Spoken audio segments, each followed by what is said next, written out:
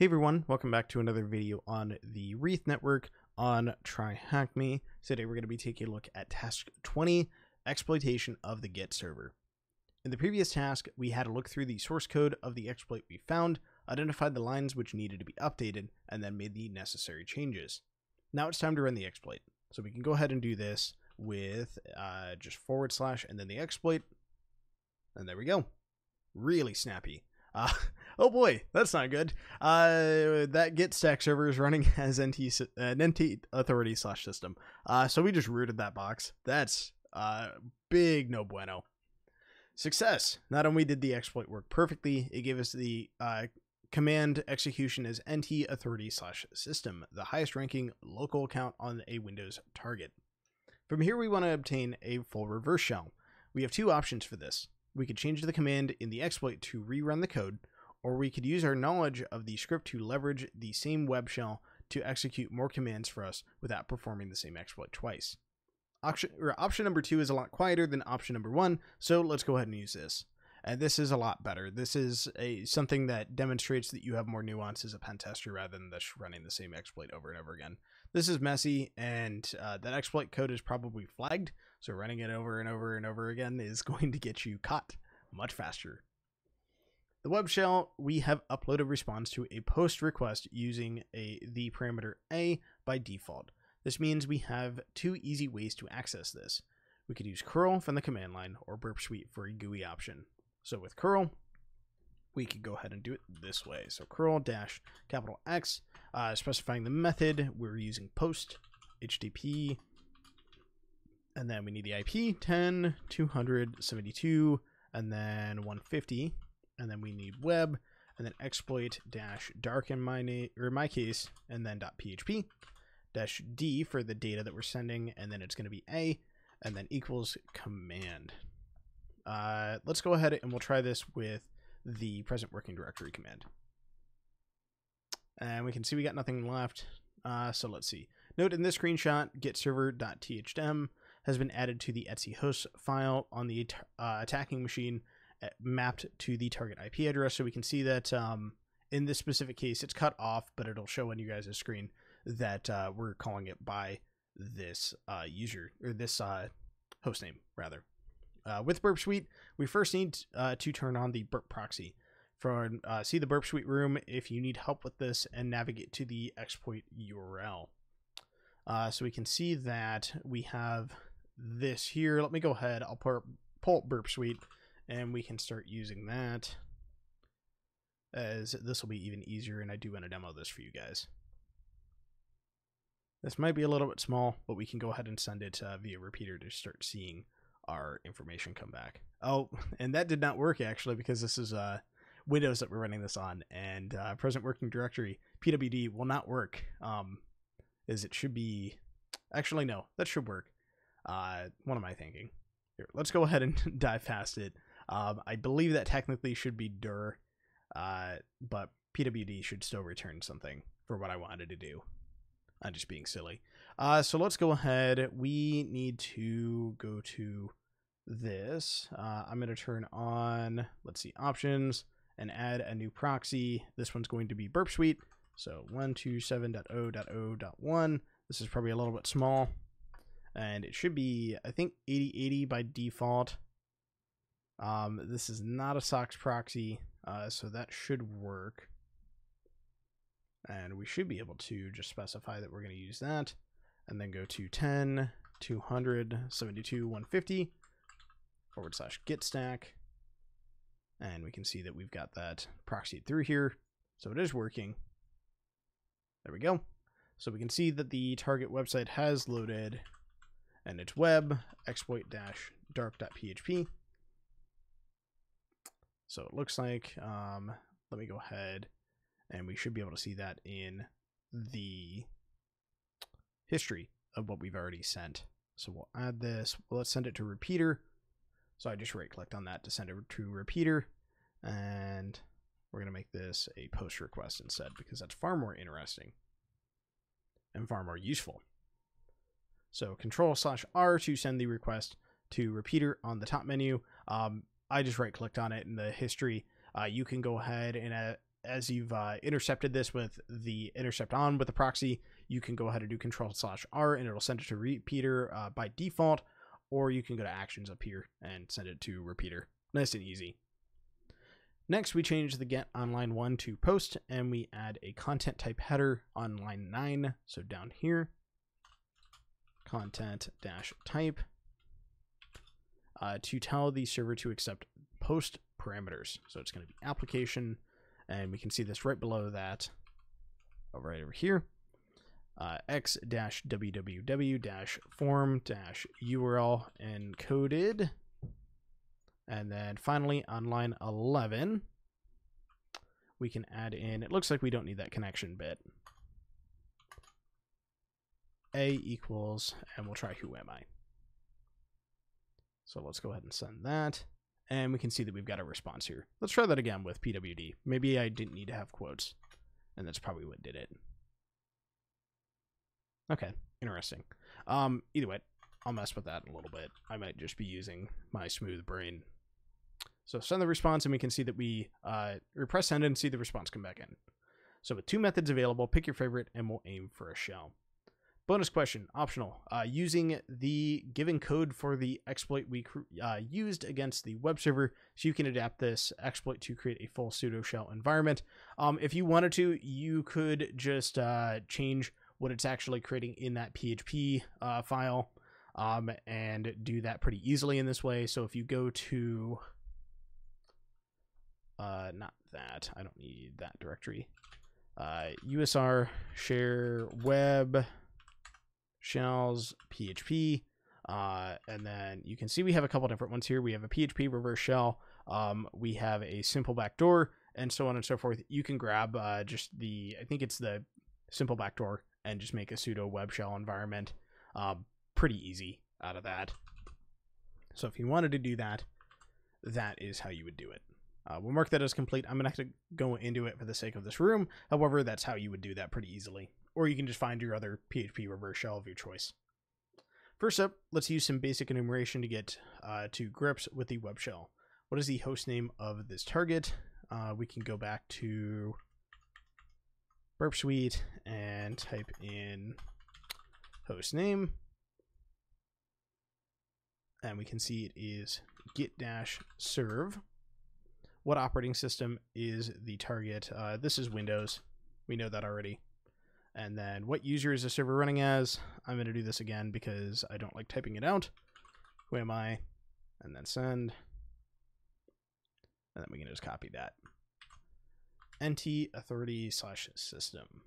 Before we go for a reverse shell, we need to establish whether or not this target is allowed to connect to the outside world. A typical way of doing this is by executing the ping command on a compromised server to ping our own IP and using a network interceptor such as Wireshark or tcpdump, etc., to see if the ICMP echo requests make it through. If they do, the network connectivity is established. However, we may need to go back to the drawing board otherwise. To start up a tcpdump listener, we would use the following command: tcpdump-i ton0, and then we're going to be looking for ICMP traffic. Note, if your VPN is not using the ton0 interface, then you will need to replace this with the correct interface for your system. You can check that with the IP-a link to see all the interfaces available, and we'll do that real quick. -a link, and you can see these are the interfaces that are available. Typically, it's going to be this ton0, and you can see that that's what I've got here, and that's how I'm connected. So we can go ahead. I'm going to go to my 5th one here, sudo su cali, and we'll do tcpdump-i ton0 ICMP, and we can see that we're listening for that ping traffic. If we go back to our working one here, we can go ahead and do a ping command rather from burp.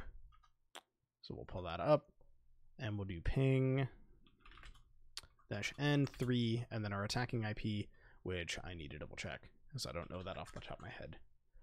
There we go. So we can grab this. Let's see if we are routable from this host. Let's see. Paste, and then let's see what we get. And we can go back to our TCP dump. and it looks like it is not working. I don't believe, there we go. So it looks like we can't ping ourselves. So it looks like we need to, or we're going to need to think outside the box to catch this shell. We have two easy options here. Given we have a fully stable shell on .200, we could upload a static copy of netcat and just catch the shell here, or we could set up a relay on .200 to forward a shell back to our listener. It's up to you which option to you choose, although for the sake of practice, a SOCAT relay is suggested. However, whichever way you choose, please be mindful of other users at earlier stages of the network and ensure that any ports you open are above 15,000. And make sure that you name things appropriately with your username. Before we can do this, however, we need to take one other thing into account. CentOS uses an always-on wrapper around the IP tables firewall called Firewall D. By default, this firewall is extremely restrictive, only allowing access to SSH and anything else the sysadmin has specified. Before we can start capturing or relaying shells, we need to open our desired port in the firewall. This can be done with the following command. So I'm going to do this on, let's do port 1600 or 16,000. That'll be nice and easy. I can go back to my third one here. I'm actually going to rename this. Let's see, web server for the name of the tab to specify that this is a shell off of the web server that I have here. And we can go ahead and run that command. So this is one thing that you want to note down during a pen test, because this is a potentially destructive change, and you need to have this cleaned up. So make sure that you note this in your report for this network. Add port, and then we want, I'm going to use 16,000 and then TCP. You probably want to use a different port than that, because I'm guessing that a lot of people that are watching these videos will probably use all that same port that I'm using. So just be aware of it. I don't want to have you guys get frustrated because nothing is working and you're thinking, wait a minute, someone else might be using that port. So we can go ahead and run that. We get success, so that has worked. Substituting your desired choice of port, so I just use 16,000. In this command, we are using two switches. First, we set the zone to public, meaning that the rule will apply to every inbound connection to the port, and we then specify which port we wanted to open. So they set that public right there, and then we're setting our port here at the end, along with the protocol we want to use, which is in this case TCP. With that done, set up either a listener or a relay. And then we can go for a reverse shell down here using PowerShell. Let's go ahead. I'm going to use, let's go with netcat, because that's going to be the easiest, and I think that will be the easiest one for you guys to practice with. Well, they did advise for SOCAT up here. Netcat's going to be nice and easy, and it's something that you guys will likely already be used to. I do recommend doing the SOCAT method for additional practice. However, let me go ahead, and I need to get a netcat static binary. We should have those already on, let's see, ls user or usr share Windows binaries. Let's see what we've got. So we have a netcat.exe. However, wait a minute. Nope, we're on Linux for the server that we're attacking. So let's see what we have. Probably not Linux binaries. Let's do which netcat cp usr bin netcat to here. We'll see if we can just use our binary that we already have, and then we can go ahead and do a python 3-m HTTP server. We'll go back to the reverse shell that we had on the computer that we've already compromised, the web server, and we'll do a curl and then 1050. Oh goodness, I don't remember my IP that I have. IPA. I should probably write this down. I'm actually going to do that real quick, and you probably want to do the same thing at this point. I have a notepad in front of me to make things easier for recording. So we'll grab that, and then we can go back to our shell. So it was 10, 50, 73, 19, and then I want netcat and -o here and c-dark, and there we go. We can see that I've got a netcat binary. If you wanted to cheese this, you could probably just copy someone else's binary on the machine if for whatever reason this isn't working. Don't worry about getting frustrated with this, because sometimes things might just be a little bit difficult or tricky if the network's just misbehaving. However, I do recommend practicing with it. Now we can go ahead and make that executable so we can actually use it though. So netcat-dark, and let's try netcat-dark and -h, and there we go. So that works. So the binary that we grabbed off of our machine will be just fine. No, that will probably get you caught though otherwise, just because default netcat binary, there are a lot of signatures for that, so just keep that in mind. So -lvnp, and then I'll just run this in the same tab that I was running everything in before, because I think we're probably done on the web server for what we wanted, and I'm going to do this on port 16,000, and there we go. So I'm going to name this web server, and then it was git stack that we're stacking on top of it, so I just add it to the end. Now we can go ahead and go back to Burp Suite and get our reverse shell. So let's see, let me scroll down because that's cut off a little bit for me. Let's go for a reverse shell. We can use a PowerShell reverse shell for this. Take the following shell command and substitute in the IP address or IP of the web server and the port you opened in the .2000 firewall, or .200 firewall rather, in the previous question, where it says IP and port in all caps. So let me highlight this, copy, and then I'm going to send to repeater. There we go. I'm opening up a new tab so that I still have my original command, and we can see that I have my PowerShell command here. So we have IP here. That is going to be 10, 50, 73, and then 19 for me. Make sure that you have your own host there, and then we need the port, which for me was 16,000. Let's go ahead and actually wait. No, I'm catching this not on my IP. So we aren't doing that. I'm catching it on 200.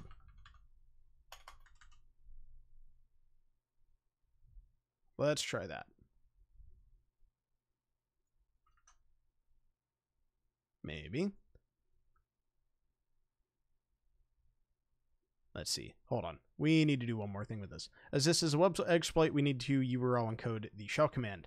If we are using Burp Suite, we can do this by pasting the command in as a value for the A parameter and then selecting it, and then pressing Control and U, which we need to do because this will not work because it's not URL encoded.